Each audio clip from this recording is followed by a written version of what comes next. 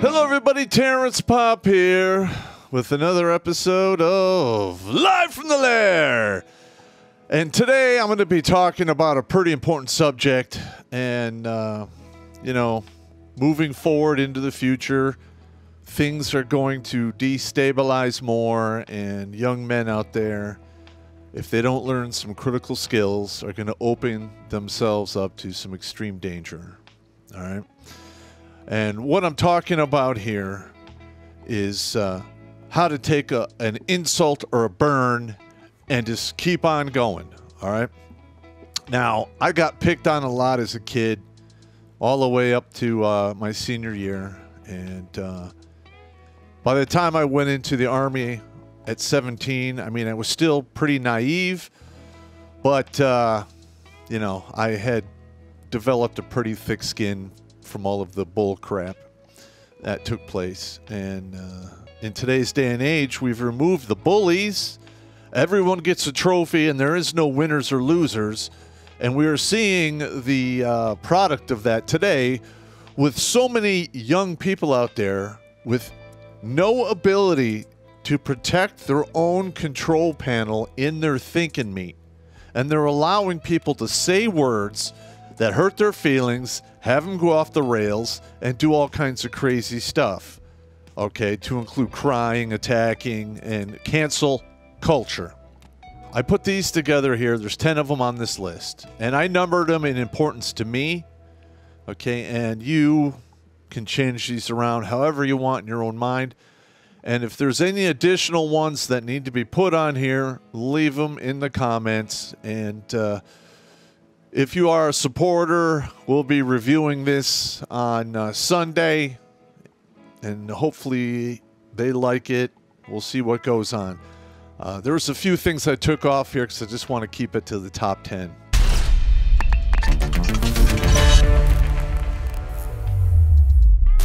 Are you the kind of person who's run out of feelings to hurt? Yeah. Wah, wah, wah. Wah. Then we have the Redonkulas swag for you. And we have multiple locations where you can get it. Go to the Stream Elements store or Crypto Fashion and embrace your inner fat punisher. Because after all, There's a little bad pop in all of us. Even your mother. shirts, stickers, mugs, and hats are on sale now.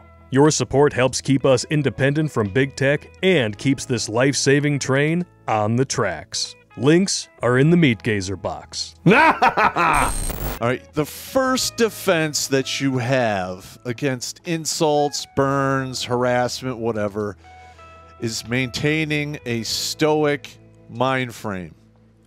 And what I mean by that is simply this.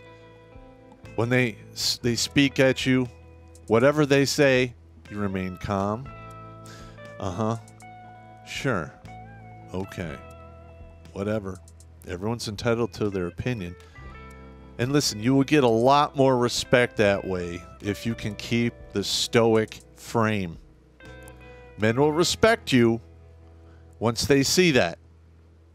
Especially if they mess with you over an extended period of time and you never slip or show your hand, you maintain, that level of stoicism, you'll be all right. All right, next, number 2, is you need to be able to throw back a burn. All right, people are going to burn you. Got it. You should be able to, come back with something else. Now, up here in the north, we're north of Yo Mama line. So here, a lot of times when people make a lot of comments in regards to your family, it always, shouldn't say always, but most of the time it revolves down or devolves down into your mama kind of back and forth. I've seen all kinds of Yo Mama stuff going on. It's hilarious. Now, if you try that south of the Yo Mama line, you might just get punched in the mouth because those boys down south, they don't like people talking about their women folk, to include their mothers and sisters, aunts, uncles, or aunts in today's day and age, uncles. What are you going to say? All right. So you need to have pre-prepared at least a dozen comebacks. You need to think those up, burn them into your head, because if you remain stoic and somebody throws a good burn and you calmly respond back and you burn them just as bad as they did you, there's a little bit of respect there. Now, respect is the currency men have to get along. You know, if you take away one man's respect by disrespecting him, you know, it's going to cause some serious issues. People have been killed over stuff like that, and it happens all the time in the inner cities. All right, number 3, keep calm. All right? Even if you're keeping the stoic mind frame and you're just savagely pissed inside, people will be able to pick up on that. You need to be able to be stoic, remain calm, and then everything will just flow right off your back like water off a duck. All right? Also, when you remain calm, you can access and use your pre-planned burns a lot easier. So you don't get tripped up over words and stuff when you get angry.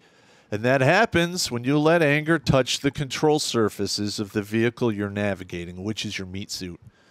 I talked about this in my book, The Warrior's Way and the Soldier's Soul, all about hate and anger and how they should be utilized in your life. Both of those emotions, they have a place, but in today's modern world, that place is used very seldom. All right. After that, number 4, laugh. I can't tell you how many times I've got some really good burns and I just look at the guy and go, oh, yeah, okay, it's a good burn, man. And you'd be surprised how much laughter diffuses situations. Like a good belly laugh holds back death, stumbles pain and misery, and can break down the walls of hopelessness. I've seen it done. I've done it myself. Okay, you need to maintain your ability to laugh. Life is a lot easier if you can still keep your sense of humor, even in the eye of the storm. All right, number 5, walk away. This isn't the 1600s or whatever where people dueled to the death. All right. We live in a much more civilized society, but that's neither here nor there. I've looked at a lot of the crime stats and population sizes, and for the most part, the crime and the population grow as the population grows. It just is what it is. We're evil, hairless monkeys, and we're going to fight with each other. But it's really not that big of a deal. If the dude's like talking some mad trash to you, and you don't really know this man, you're not going to see him again. You don't work with him. He's not a friend of yours. You just sit there and go, do an about face and leave. Or just break contact that, hey, I don't want no trouble. And you just walk away. Now, will that work all the time? No. But a majority of the time, meaning anywhere between 51 and 99%, it's going to work for you. Okay? Walking away. You're not a coward. Not in today's day and age with how the legal system is. Just walk away. Got it. Next. Respond with facts. Because a lot of people who throw out these burns, they're just doing it to get a rise out of you. Turn it into a debate and prove how stupid they are by meeting their comments with facts. Use logic and reason. They're arguing emotion. Emotions change on a whim. Logic and reason doesn't. So, keep the facts. That's just the way it works. All right, number 7. If you're going to use the keep on facts, you got to stay on point. All right? Stay logical, stay reasonable, because your opponent is going to say stuff to get you to get emotionally compromised and try to bring you down to his level where he can defeat you because he has more experience being an idiot than you. Don't fall for it. Stick on the facts, stay on point. You'll be just fine. All right. Number 8. Change the subject. Now, you'll see this is number 8 on the list because as we go down to 10, they become less desirable.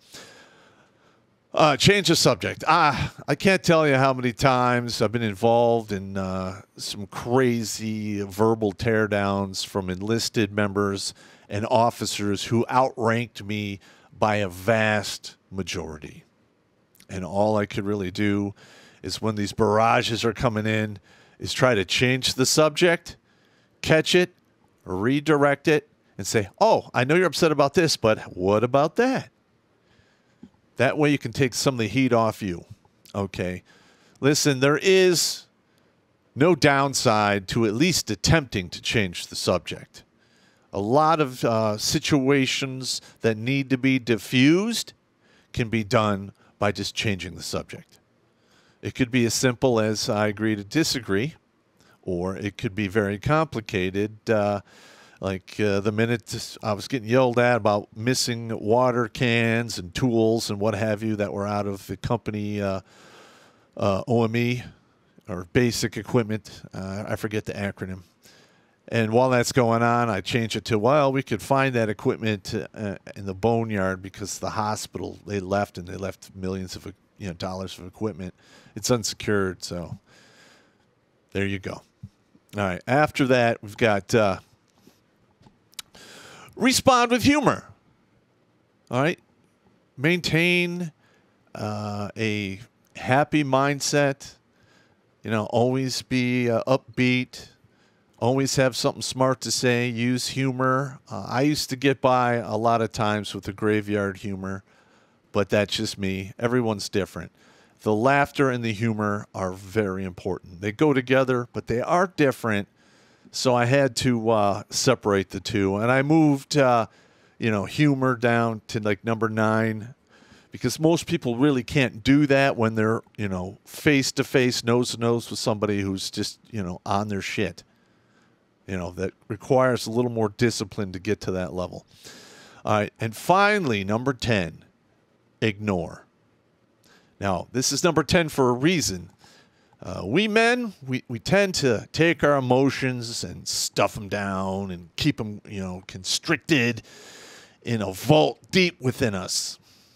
And if you keep ignoring the individuals who are messing with you, it tends to build up. Now, there's a lot of men out there who have anger control issues. And after a certain amount of time, when this builds up, they snap and bad things ensue. All right, so that is the final recommendation I have for you on how to take a quality burn or deal with somebody who's being, verbally confrontational with you. All right, and sometimes it might devolve into fisticuffs. And you gentlemen out there, it would behoove you to learn how to box and wrestle, because that keeps you from getting your teeth knocked out and severely injured if you come up against somebody who really knows what they're doing. All right, now I'm not telling you to fall back on fighting immediately, but be prepared that it could ensue. Okay? Now listen, the men out there, especially the young guys, don't know how to do this. They have very thin skin. Build the skin up. Turn it into the skin of a rhino or an elephant. That way when people are needling you or messing with you, it just rolls off your back like water off a duck. And trust me, once you get this skill set down, it'll change your goddamn life. Plain and simple. Anyway, that's my time. I talk about this subject in my book, The Warrior's Way and Soldier's Soul. It's on Amazon. You just do a search for my name, Terrence Popp. There it is. You guys take it easy and maintain your calm.